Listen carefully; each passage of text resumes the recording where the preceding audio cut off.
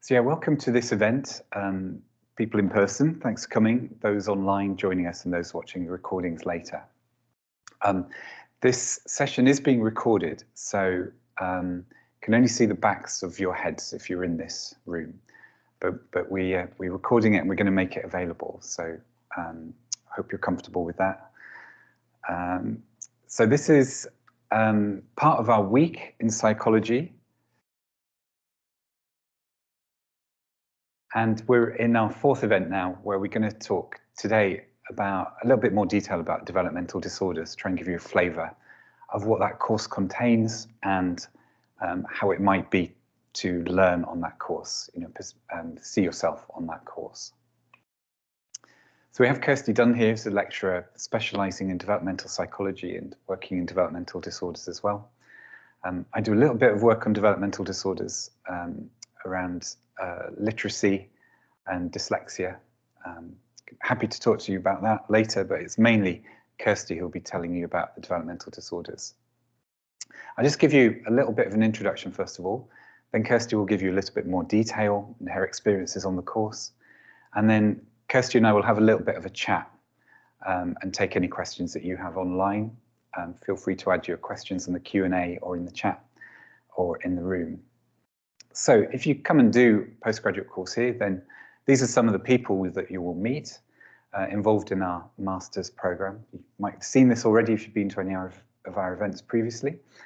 But the really important people here are in the top left of this picture. This is Claire and Nadine, and they occupy our postgraduate psychology office. And that office is dedicated to students who are doing our postgraduate programs in the department. And they're available in the process of application. If you have any questions about the degree programs in advance, then you can contact them. You can also, once you're on the postgraduate degree, pop in there and talk to them about anything, I mean, absolutely anything, and they'll support you around your studies and point you in the right direction. So I use them all the time. They're just an invaluable resource for supporting our postgraduate community. There are other people here that you'll also be involved in working with, and the other important person is in the bottom right there, and that's Gina Fisher, and she's here to answer any of your questions about applying for degrees in the department. Okay, so our facilities, you'll know if you're a student here already in psychology about some of our facilities, but as a postgraduate student you really get much more involved in using those and using them to their full potential. And we do provide all these resources to you as a postgraduate in our department. So I think once you become a postgraduate, you get much more involved in all the activities of the department. It's a much more exciting time to be part of that research community. So it's improving your training and also getting you really involved in the very latest work that's going on in our department. So in terms of the quality of assessment of our environment, then we rated 100% of our research is rated as internationally excellent or world leading. So we also have our own building just for research and training, and our postgraduate students spend quite a lot of time in there.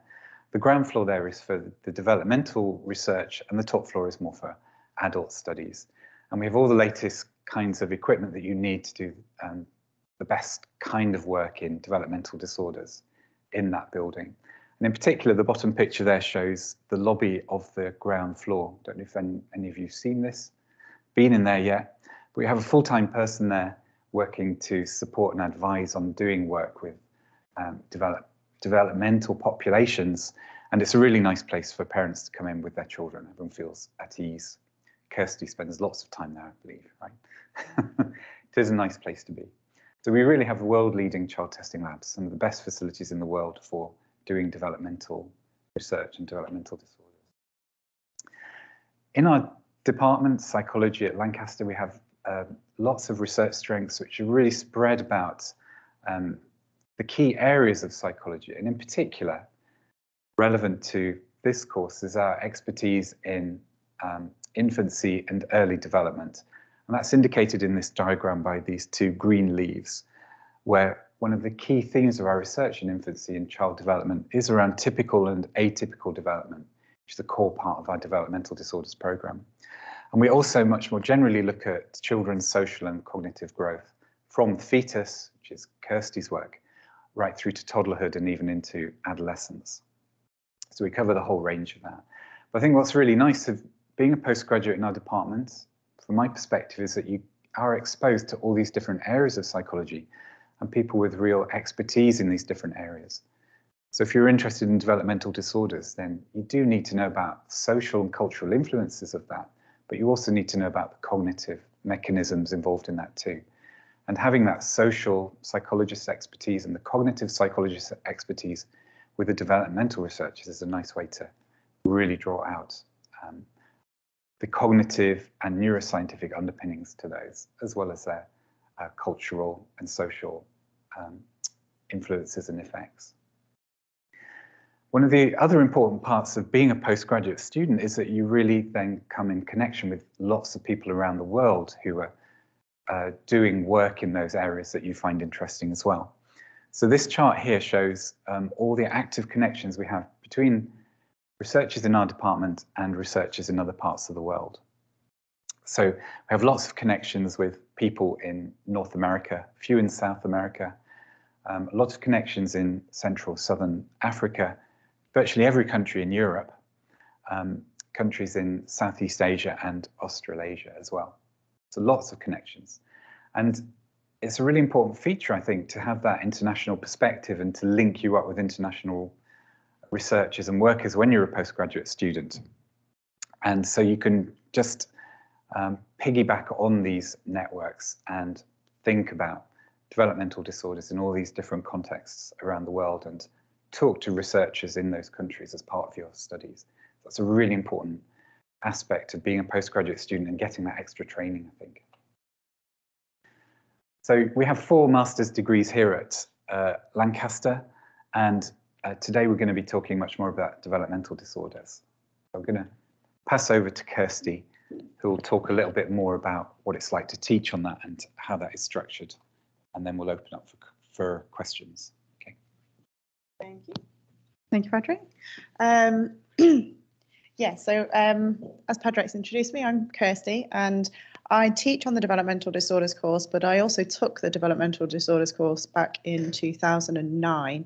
So I have some experience of the course as it was then and now as a student and as a lecturer on the course. So I can answer a couple of questions from both sides, and I can sort of second that Nadine and Claire being the most important people in your lives at that point as our postgraduate administration team, because you really can go to them with anything.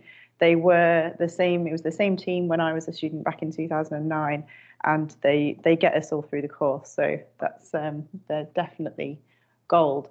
So in terms of the actual course itself, what we aim to do is look a lot more in depth than you might do at these sorts of topics. You might have done some of these topics in your undergraduate course, and you will have done if you did the undergraduate course here at Lancaster.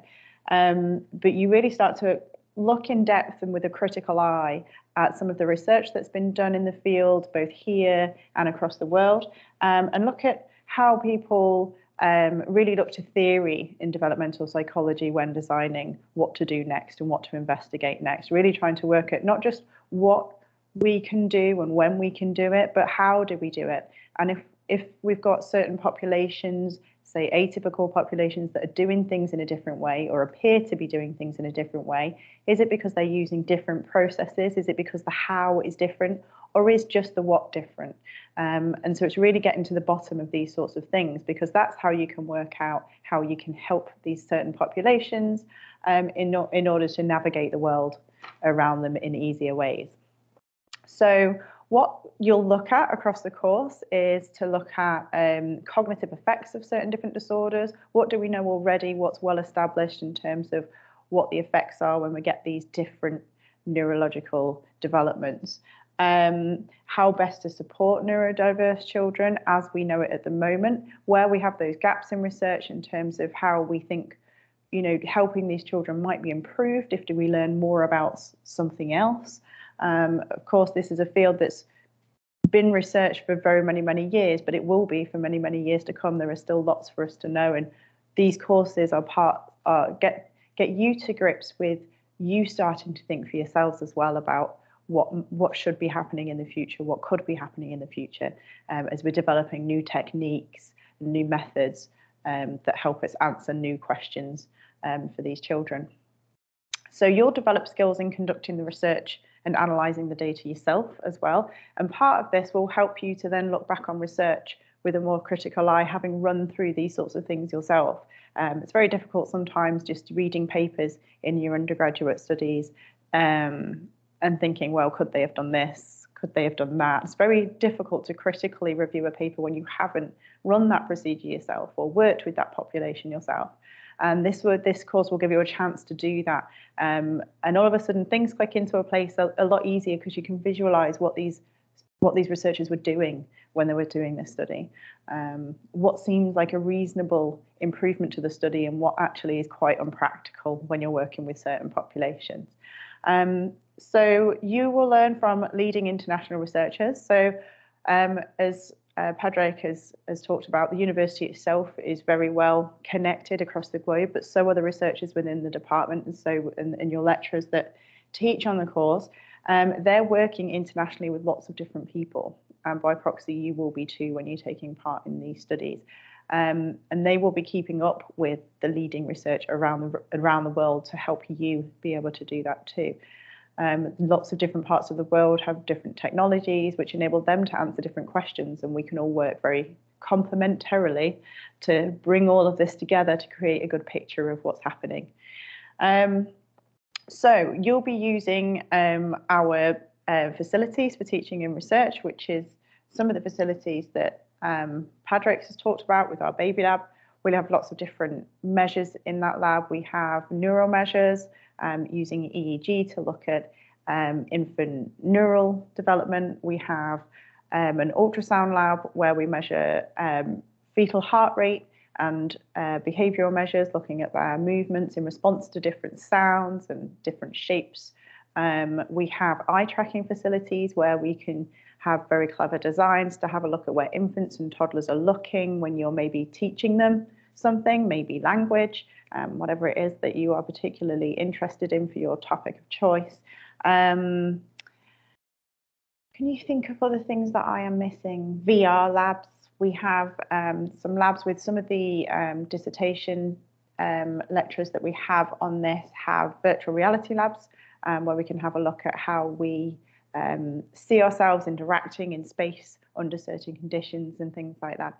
So more than the technology, we have experts working with the technology that enable you to work with it in creative ways, because the technology isn't the end game. The end game is how you use it and what questions you want to answer with it. And we have a really good team here that's very good in sort of coaching to bring your ideas to that technology. Can you think of anything else I might want to say about that sort of thing? Should I move on to the structure? Yeah. We can go. All right then. So going through the content of the course, you will have two sort of content modules, two skills modules, an option module for you to choose from a number of options, and then what will run alongside that throughout the whole year is your research dissertation, where you'll work closely with a supervisor. So just going through those, we have the Developmental Disorders course. So this will teach you content about developmental disorders. It's taught by both researchers and practitioners within the field, and they'll focus on particularly theories and practicalities of working with populations with autism. So some of the methods that you might use with a typical population doesn't necessarily work very well with people with autism. They don't like experiencing things in the same way, so you have to be quite adaptive and creative, and these are the experts in how to do that. They'll teach you theories behind what they're doing. So again, looking at why we want to investigate this rather than just how and when we're investigating this, and how it will help us learn and how it will help us improve the quality of lives for various different populations.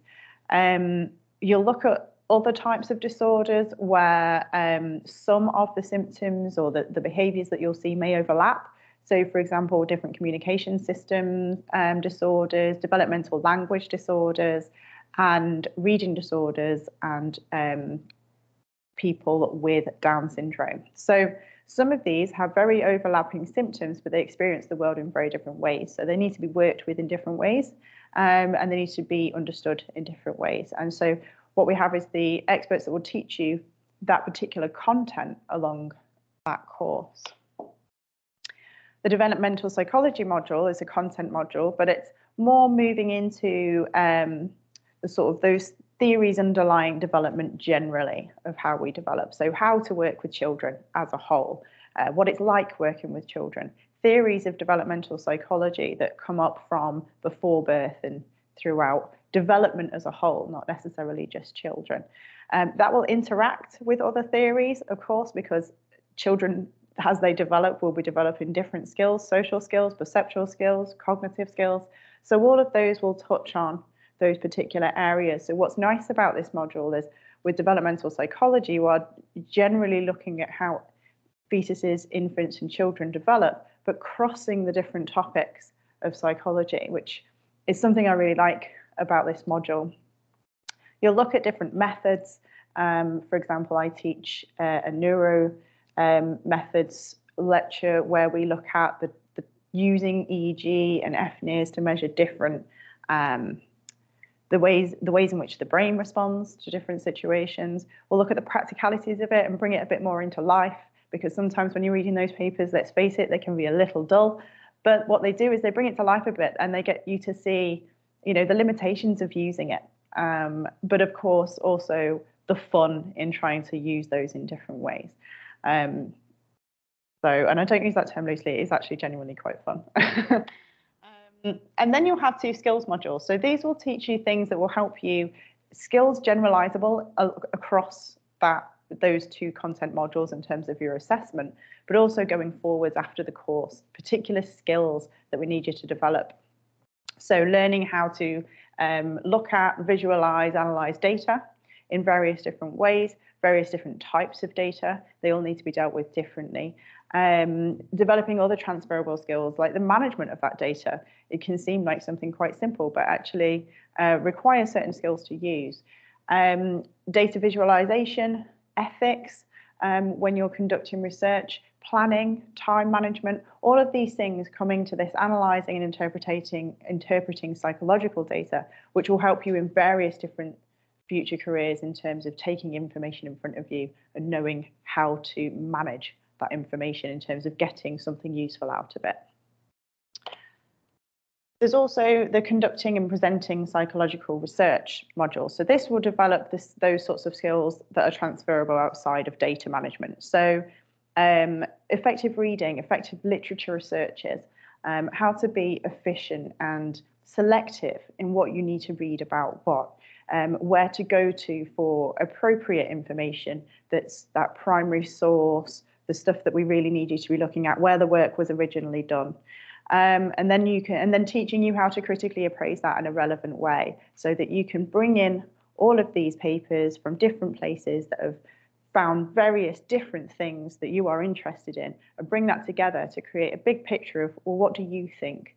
What do you think based on the relative limitations, because no study is perfect, across the field? Well, what do I now believe after reading all of this? But then following that, how to communicate that, presenting it orally, presenting it in your papers when you're writing your essays, presenting posters,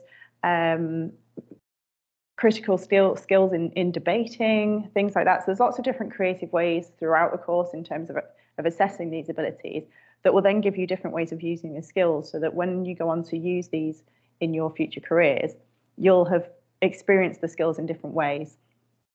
Because this would be useful, for example, if you were to continue in a career in research, but also many other careers, in terms of, the ability to take information, know the limitations and the strengths of that invitation, and then use it to create a judgment on something.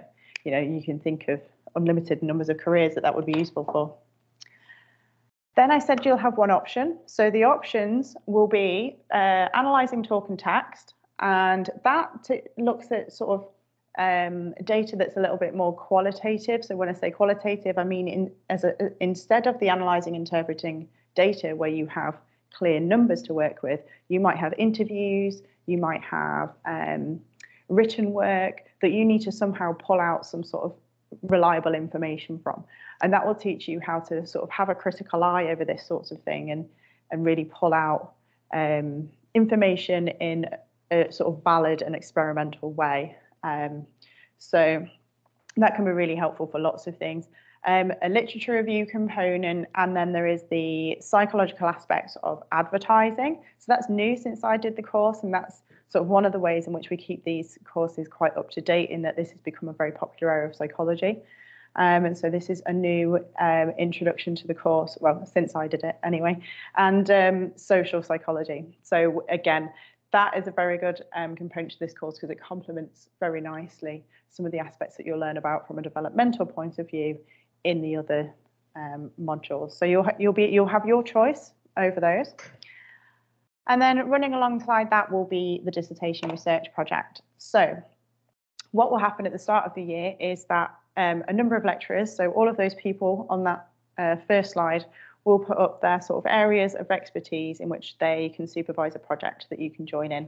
You can discuss with your supervisor that you think you might want to work with a project. It could work on something they're already working on, could be working on something complementary to that they're happy to help you develop, and go from there. And in recent years, they have ranged from prenatal development, looking at how the fetus responds to different emotions, emotion is sounds that they hear in the womb, to looking at how children respond to sounds and respond to different visual stimuli between deaf and hearing children, that sort of thing.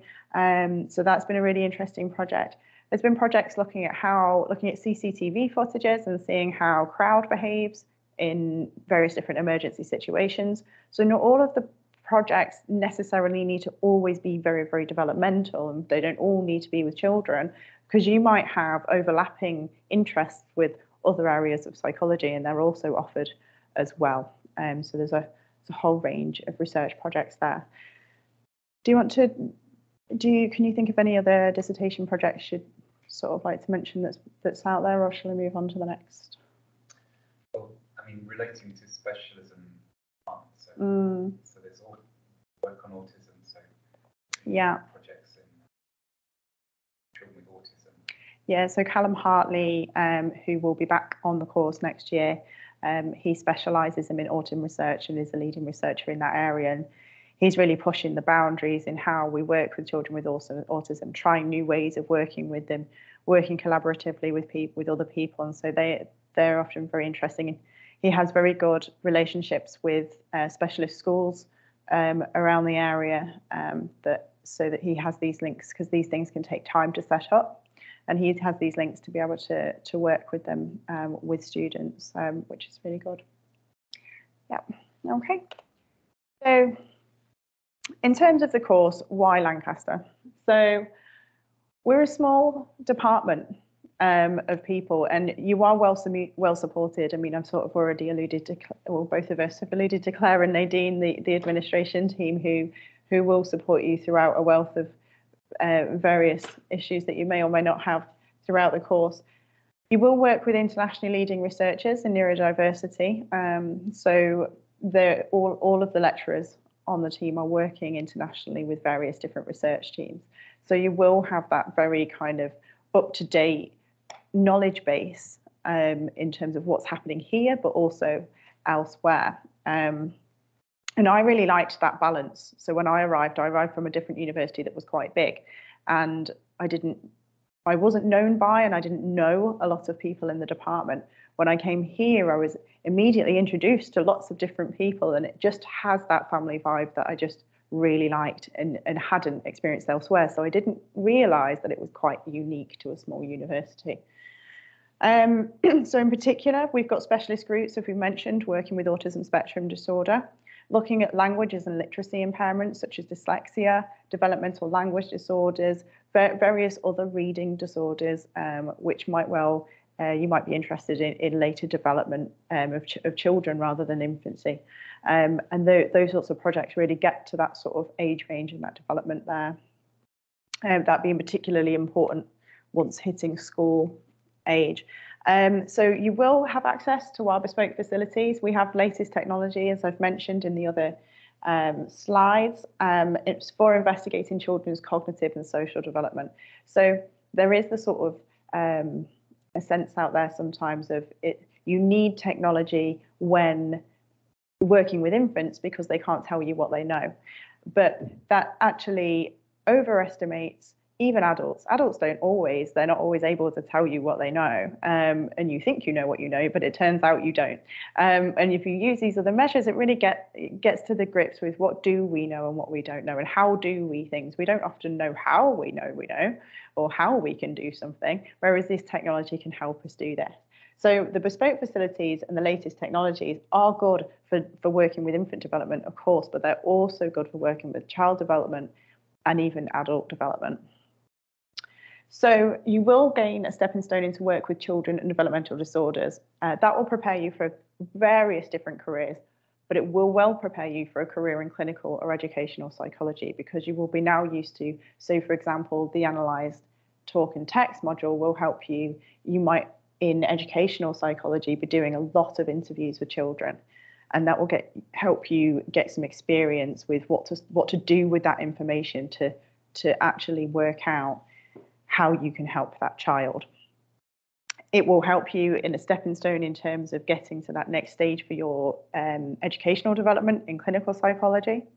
But it will also help you with a range of other generalizable psychology and non-psychologically related careers, just through the nature of how many generalizable skills there are on the course. But you can see from the content modules, they're very much, you'll have that knowledge base there ready for those clinical careers. So career prospects again. So yeah, you will learn all of those transferable skills, and they are assessed, and they are experienced in different ways for a reason. You'll have a look at analytical thinking when you're reviewing papers, but also we have a hot topic debate in one of the modules where you actually have an oral debate on the spot with your peers. So you actually have to do this orally as well, and it just gives you insight into using them in different ways, because different careers will need them in different ways. The ability to review information and come up with an opinion on what should happen next is related to many careers and life in general, if I'm honest. We have the psychology employability program, PEP scheme. So for those of you that have done your undergraduate here, you'll be familiar with this, but for those who haven't, that's a scheme that we have set up for relevant work experience. So you'll be on an actual program of work, which is in collaboration with either one of the researchers in the department or an external partner. So they may well be, for example, we've got ones at the moment that are advertised with community support systems for children and adults and vulnerable adults in terms of helping them experience their sort of daily lives. So that's a community partnership that's set up. So that would give you experience in working with vulnerable populations. We've had work experience with the Mind charity, and that has given students sort of structured experience in terms of getting some of that clinical work there ready for applying for your next courses.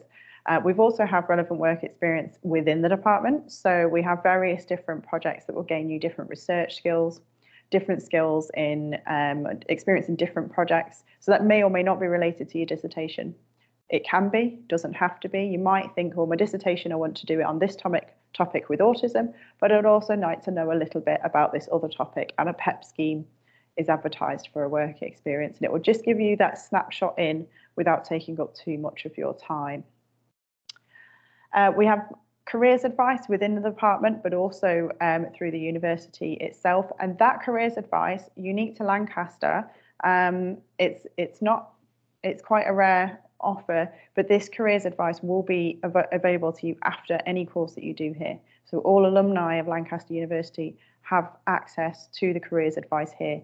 So it's not just careers advice, you can do practice in interviews. And I've made use of these before and very much benefited from them. You can have help and support with developing your cover letters and CVs, because that's a skill in itself. And that matters for getting you in the right place at the right time to be able to get your experiences. And so that's something that you have a lot of support of here. You'll also have support from tutors within your department as well on this sort of thing. So that means then you do have genuinely outstanding and varied career prospects from a number of aspects. So summarising all of those things, from access to different technologies so that you can learn those skills, to generalisable skills, and then help in helping you put that together in your CV to take your next steps.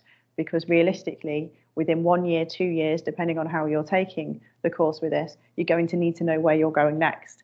So we can help you get on that ladder. Would you? Yeah, great. So I'm going to hand back to Padraig, who's going to go through studentships and bursaries.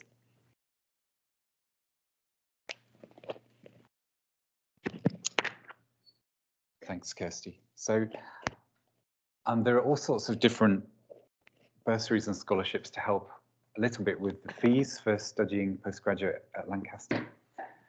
Some of these are available just to Lancaster University students. For example, the Alumni Loyalty Scholarship, which is a guaranteed award based on your entry grades and can give you up to 20% off your fees if you're currently studying or have previously studied at Lancaster University.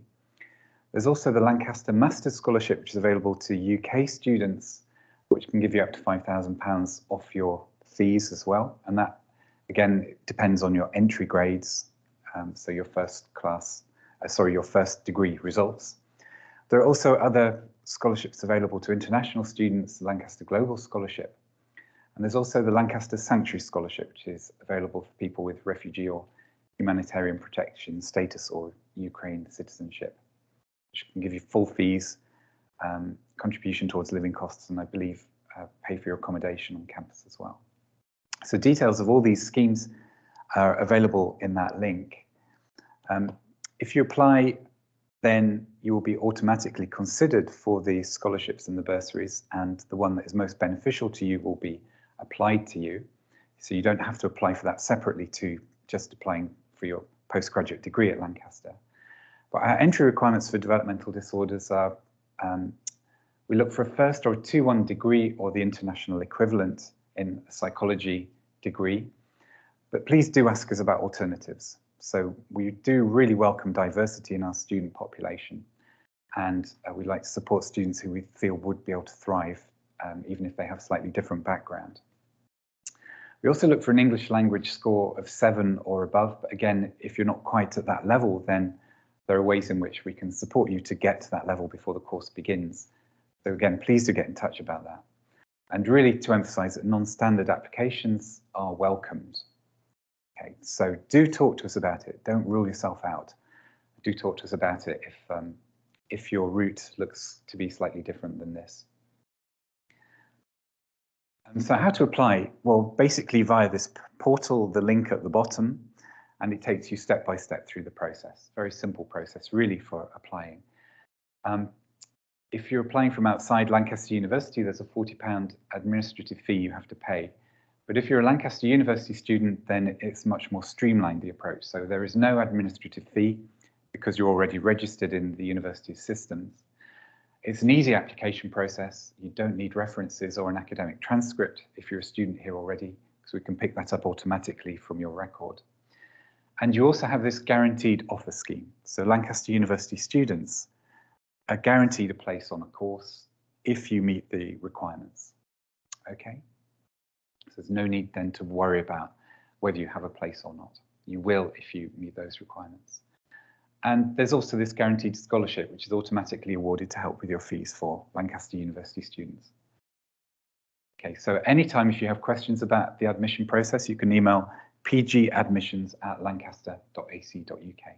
But you can also talk to us in the department as well.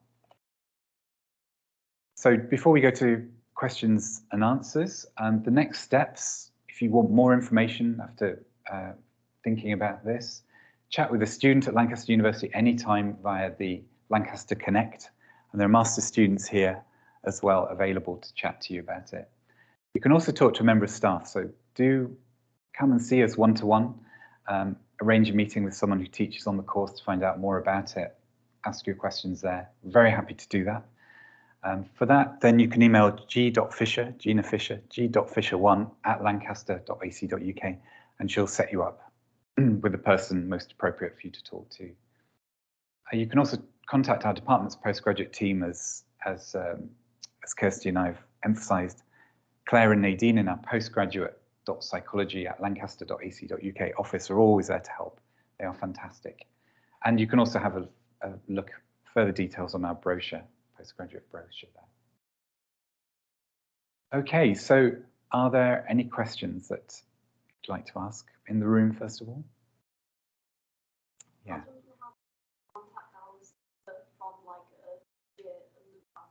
Yeah.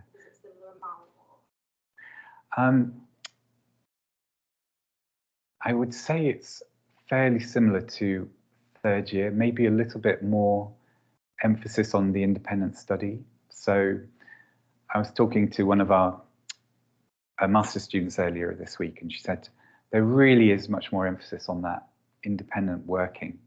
And so you build up those skills even further based on than in your final year of your undergraduate, for instance. So for instance, I'm teaching on the analysing and interpreting psychological data at the master's level.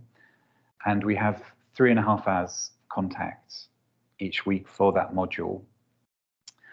But there's also online resources that we provide as well, so that you can come to those classes after some independent and group work, so that you're really ready to maximise the use of that contact time. So that's the way it's organised on that course.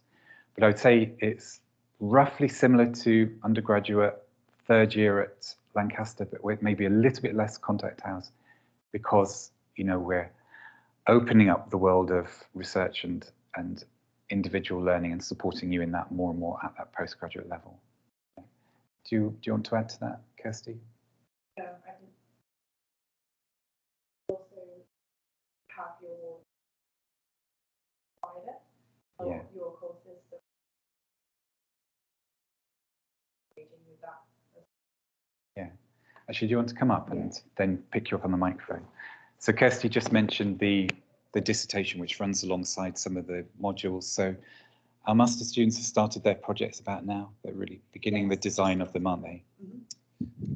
Yeah. So there's a support for that master's project for a much longer period than you get at the undergraduate level, and running alongside those individual modules. I think that's the point you're making. Yeah.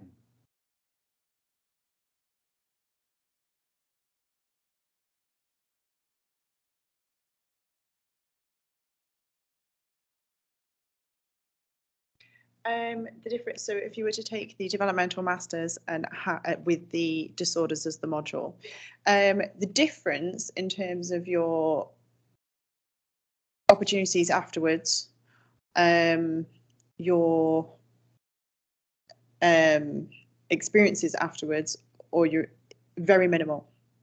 There is a lot of overlap of the two courses. But for a good reason. For they're both trying to develop as much generalizable skills as much as they are the content. But what you'll just have is much more focus on those clinical aspects. But either one would help you to get to the next step of a clinical career, because you do take the clinical aspects as part of some of the developmental as well. Okay. Can I add to that? Yeah. So another difference between developmental disorders and developmental psychology masters is that in the developmental psychology masters, then there's more of an emphasis on the theory and the methods.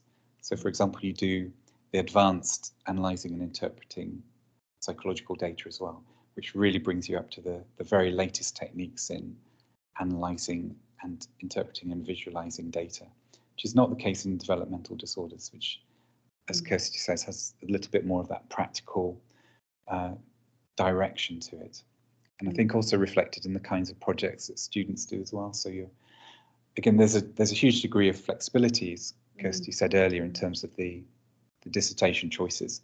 But the direction we encourage you, if you're on the, if the title of your degree will be developmental disorders, is to really consider the disorders as a strong component of your thesis.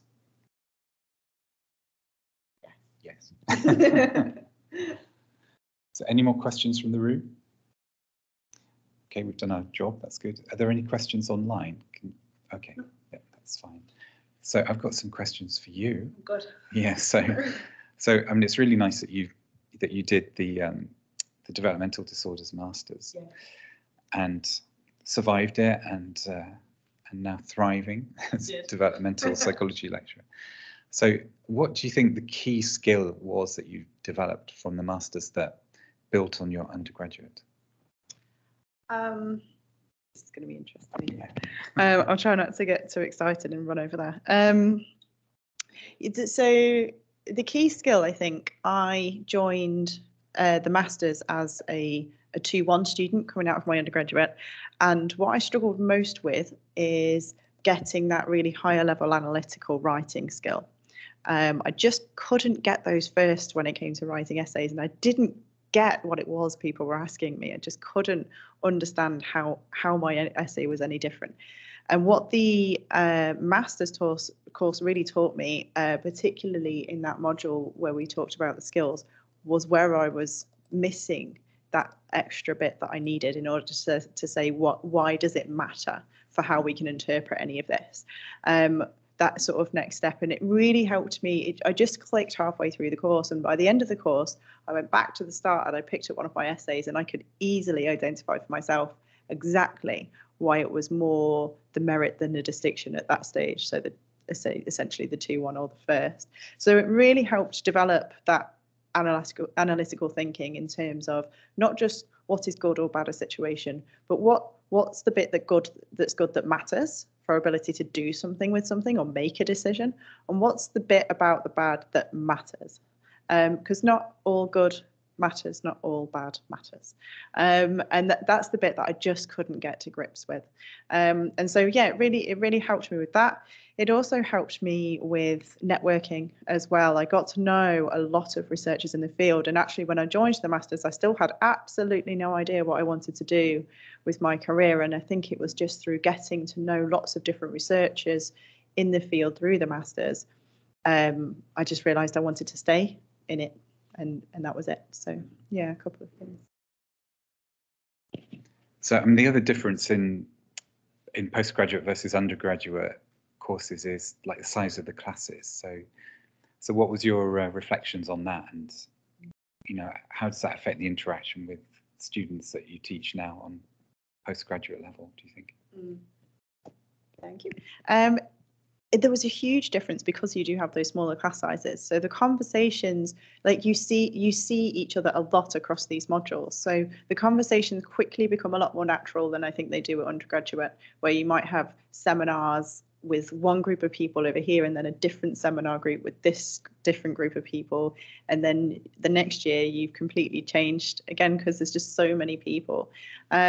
So very, very quickly you get a lot more relaxed with saying your ideas, even if you're not sure about whether they should be said or not. And what that does to a person is just really develop your confidence in that it's fine to say things you're not sure about, or that's the point of it, and lots of different minds get involved then, and you bounce off each other and you learn from each other a lot more. So yeah, for me it was a completely different experience because the conversations very, very quickly became very natural across the whole group, and you knew each other's strengths as well. So that was a big thing, knowing that person over here is excellent with data analysis, so you go to them for help, and you're really good at writing, so they come to you for, what do you think about this point, and lots of different things like that. So you help each other by learning each other's strengths and just learning more about each other. So yeah, it was a completely different experience, and probably went a lot of the way to improving my actual ability throughout the course as well. So just having a lot more talk. So yeah.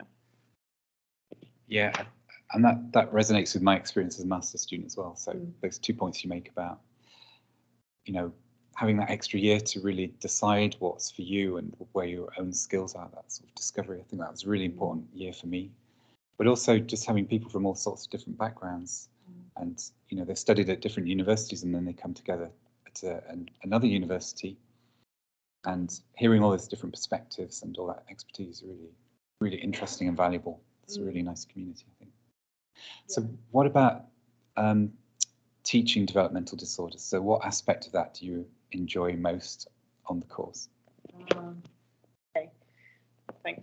I most like teaching the neurodevelopmental disorders methods lecture, mostly because throughout my undergraduate I just thought they were the driest lectures I'd ever been to, and I really struggled to think I would ever enjoy something like that. And then all of a sudden, once I actually got into my research career, I started using them and realised it didn't need to be that dull. So I really like teaching that for a couple of reasons. Firstly, it's a longer lecture. It's not just an hour. We've got a couple of hours and we've got some practical time in there as well. So we can break it up and we can bring a bit more life to the actual measure. I like doing that. I like that for some people, and I think it's the way that the literature is often written, is that neuro measures are the gold standard, and that is it. But once you actually, what you need for a neuro measure is that, you need things to be completely still and very, very still, and then you try and use those with an infant and they're, rocking around all over the place, and you think, oh, it's not that simple. It's actually quite difficult. And what are the effects of that? And so what I like is really just getting us a deeper understanding of why it's really, really useful in particular scenarios, but why we don't need to rule out all of the other measures, and why it needs to be complementary and not the be all and end all. And then following that, when we're looking at how people are using it in really adventurous ways at the minute, bearing in mind those limitations, that's what brings that fun element to it, of like people are actually just having a great time working out how can we push the boundaries of how we use this, and really just sort of and so that's quite exciting, because we all sort of start to think about ways in which we could do this and how, what fun that might cause in the actual lab itself. So I like teaching that because I think it brings a bit more life to people for that measure where it is boring, and then when you go back and you ultimately have to read those papers, they don't seem as dull anymore. But also, just it gives that more depth of understanding of putting an EEG cap on doesn't mean that is it. You've got the answer. So it creates a bit more depth there. Stop them wriggling as well. Yes. Yeah. Yeah. I think our time's up, which for me is a pity, because I was enjoying hearing more about your experiences and your teaching. But yeah, any questions you have, then just please get in touch. We're happy to talk to you. And thanks very much for coming online, in person, and later through the recordings. Okay, thanks. Thank you. Thank you.